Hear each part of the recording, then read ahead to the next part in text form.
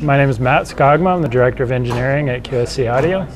Today we've launched the PLD and CXD family of amplifiers. They're a range of amplifiers that start at 5,000 watts, go all the way down to 1,600 watts. They're unique in that they're 4-channel amplifiers that offer a technology that we're calling FAST, or flexible amplifier summing technology, which allows us to combine all or some of the channels in a variety of different methods.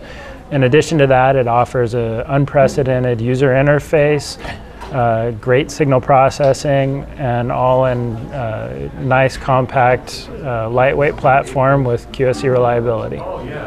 Really what sets it apart is the flexible amplifier summing technology.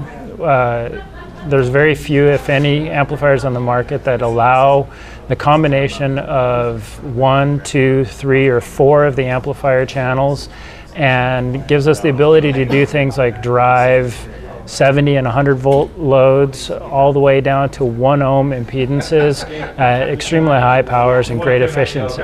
When we looked at the installation requirements and the portable PA requirements of the product, they are different but similar, and so we targeted the installation product with features that integrators and contractors and consultants would be much more happy with. A different connector set, specific features, general purpose inputs and outputs that would make rack integration and system integration easier, culminating with software and DSP features that were very much more installation friendly. The ability to set up direct drive of 70 and 100 volt distributed systems quickly and easily. The ability to do things like display the integrator's name or logo on the front panel to make it easy for a client to call them after install for support.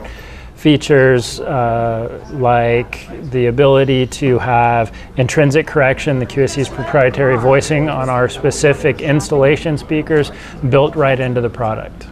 Of course, we have plans for future launches in the range. When they are and exactly what they are, I'm not at liberty to say right now, but we're very excited about them, and you should stay tuned. Products are available to ship in July.